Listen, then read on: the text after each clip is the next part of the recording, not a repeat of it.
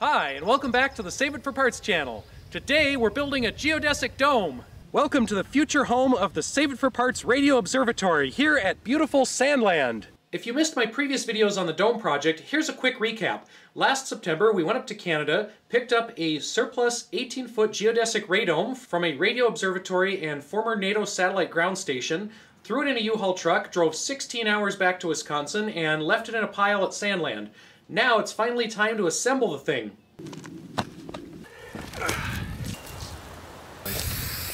So there's our base. This is as close as we could get to level up here. We're actually going to use some of the playland structure, and we're going to build something like a scaffolding.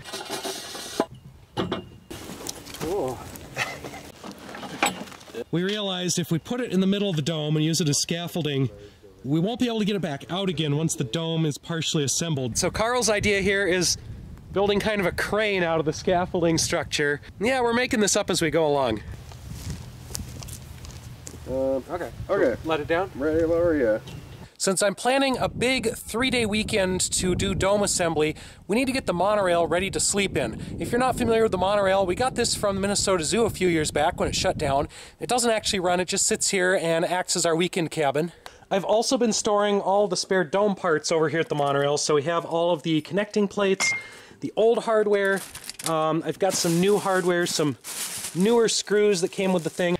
Now I actually tried to make a couple models to help us with this dome assembly.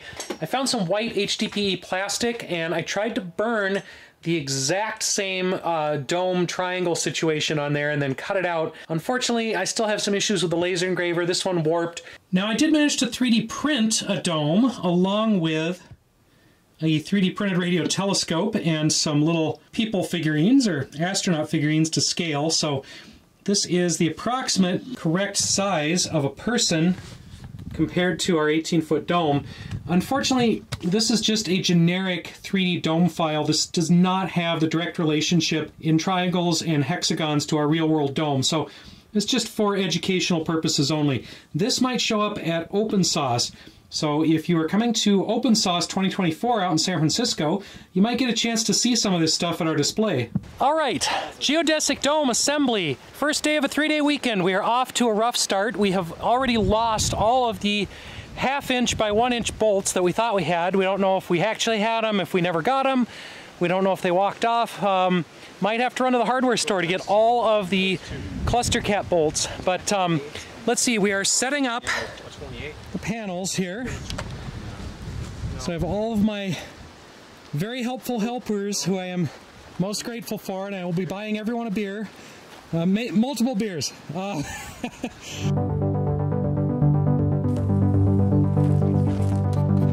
You won't hear me from over.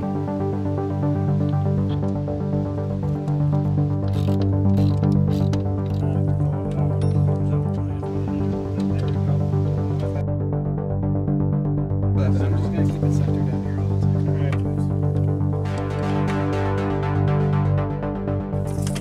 15. That doesn't seem right. We're not sure if this is Canadian inches and there's some inflation or a conversion rate involved, but the numbers aren't quite adding up here. Wow, I'm already getting a weird echo standing in the middle of this. Day 1, Friday, 5:30 p.m. update. We have the base section in, all of the base rings, and we need to keep going higher, but we do not have any of the 1/2-inch by 1-inch bolts that we need to put in the cluster caps, basically the hubs of all these pieces. So I'm about to run to the hardware store and spend a whole lot of money on a whole lot of 1/2-inch bolts.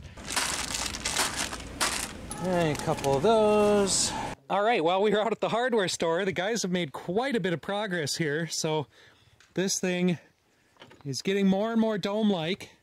Of course, it is getting more challenging as it gets higher, and it is turning out to be much higher than the redneck crane that we built out of the playland parts. Now, in normal operation, this whole thing would be on top of a tower. It would be a radar dome, satellite dish dome, and you would access it from underneath through the tower structure from a ladder, but of course we're just putting it on the ground, so that means we'll have to knock out a few panels so we can get in and out, so we can get our satellite dish in and out. Well, now that we've got the dome about half assembled, we've decided it's time to read the instructions. Personnel engaged in the erection of the radome must be experienced riggers working under a skilled supervisor. Erection personnel are urged to exercise caution. If the erection lasts longer than 2 hours, contact your supervisor. So as we're making dinner at the monorail campsite, I learned a fun feature of new Android phones. If you get a little bit of dust or sand under your power button, it apparently just repeatedly pushes the power button, which calls 911. So during dinner, we got some visitors. So I gotta ask, How the hell did you get this? there's a whole YouTube channel. Yeah. Speaking, we're working on even bigger Oh projects. yeah, we're doing a geodesic dome up there now. I gotta look this up. Yeah, it's Save It for Parts on YouTube. All right. Well, cheers, guys. Thanks. All right, it's into day 2, Saturday, and we are continuing the dome assembly. So we're trying to figure out what they left us for prefabricated hexagons and pentagons. We have mostly 3-4-3-4-3-4s and 1-1-2-3-4-2s. And I was never good at puzzles as a kid, so we're trying to figure out how those two things go together with an extra mixture of 2s and 4s as filler. So it's a little bit patchwork right now. We're trying to do this in layers to get everything stable before we go up one more. These are called cluster caps. They're all covered with old adhesive, old paint, all kinds of junk. So we have to clean them up so we can get them back on. No. Oh, okay.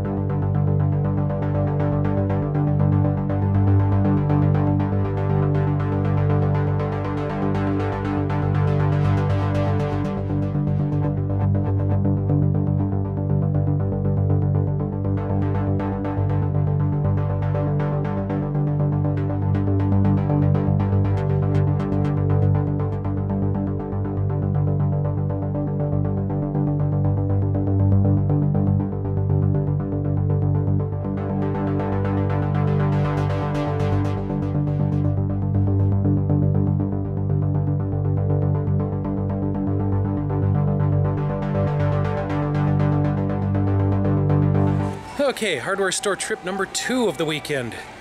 So our little picnic shelter has come in real handy for having lunch, having food, working on dome parts and whatnot.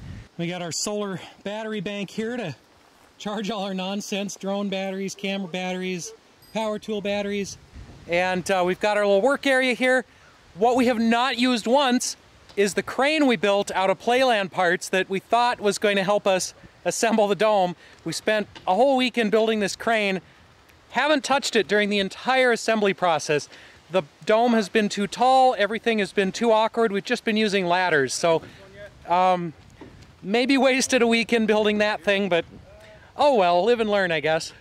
It is officially dark o'clock. The moon's out and our helpers have insisted on continuing to help into the night. So yeah, Kyle here's crazy.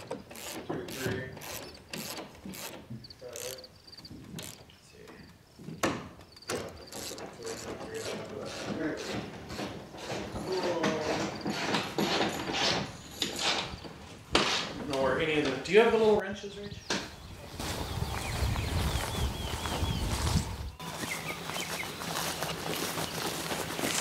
Alright, it is the start of day 3, Sunday morning, and this is our current progress. We're getting darn close, but since it's Sunday, a lot of our volunteers have to go home. So Kyle's going back to Indiana this morning.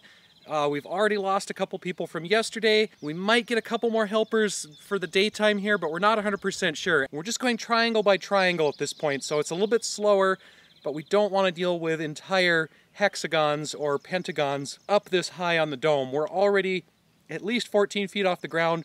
We're going to top out at 16 feet, so it's safer to just do the small triangles one at a time. And I am still not used to the acoustics in here. It probably sounds perfectly normal to the camera outside the dome, but to me, in the center of the sphere, there's echoes and reflections coming from every direction, so it's really trippy. So there are a ton of tasks with putting this together. I don't know how much we've seen so far in the video, but in addition to putting in the triangles, we're also putting on these center plates with all these bolts, and these are major structural elements. And then we have to leave everything a little bit loose to start with, especially these side beams where the two triangles are bound together. Now, in the daytime, it's easier to see where we've forgotten to tighten those down. Like right there, you can see we need to tighten that section together. It's easier to leave it loose at first so that everything goes together, especially in the upper layers, and then we go back later and kind of tighten everything up. And there are over 1,000 of these little bolts, so this is a lot of tightening we have to do. We're also supposed to put center bolts in these inside hubs, which we'll probably come back and do on another trip. I don't think we'll have time to get around to every one of the centers today, but they're kind of redundant. This thing is made to survive 100 feet up in the air in Arctic conditions along the dew line or something, so it's definitely overbuilt for Wisconsin, but it's still nice to have it overbuilt, so we will come back in and put in all the structural strengthening elements. We've also rebarred it into the ground, so we have a bunch of thick rebar, I think 3-foot lengths, all the way around it, and that's going to tie it down to the ground. Since it is a sphere, it tends to shed wind. The wind just goes around it, but if we get a big windstorm while it's open like this, that could be a problem, so we want to make sure that it's tacked down to the ground.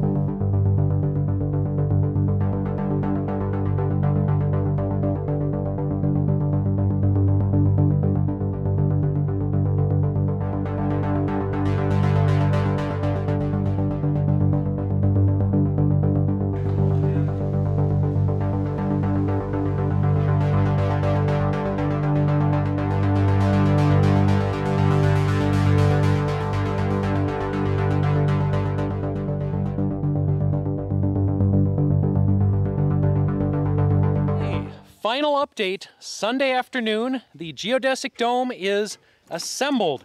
It is not 100% complete because we still have all these panels that go at the vertices. We have not put those on. We're going to need to come back for another trip. We're going to need to come back and waterproof it, but it's assembled. It is a geodesic dome. All the panels are in place and it's looking pretty good. So here it is. It's very difficult to film in here because you can't tell what direction you're looking at. And the audio is still very weird. I don't know how that's translating, if at all, to the camera. And we've got our door. We have to build a door for that opening, maybe make it a little bit bigger. We got our roof hatch in place. As you can see, we're missing some of the round plates at the midpoints. And this might be the most empty that this thing is for a while before we start filling it with, well, for now we're going to fill it with all the extra parts and leftover pieces and hardware cloth and things that we didn't have time to put in, but then we're going to build a satellite dish and put it in here, and yeah, this big empty echoey space will be a little more full. And yes, we do have that many panels left over, so we don't have a full second geodesic dome, but we might have more than half of another one, and we got to figure out what to do with that. Are we going to build half a dome? Are we going to do something else with it? Where are we going to put these? I don't know yet. You'll have to stay tuned to see that too. All right, so that is it for the Geodesic Dome assembly video. Stay tuned to see when we get this operational as a radio telescope or satellite downlink station, and then check out my older videos to see how we got this thing and how we prepped the site, all the other stuff related to the Geodesic Dome. Make sure to like and subscribe so you don't miss any of our future nonsense. Thanks for watching, and we'll see you next time.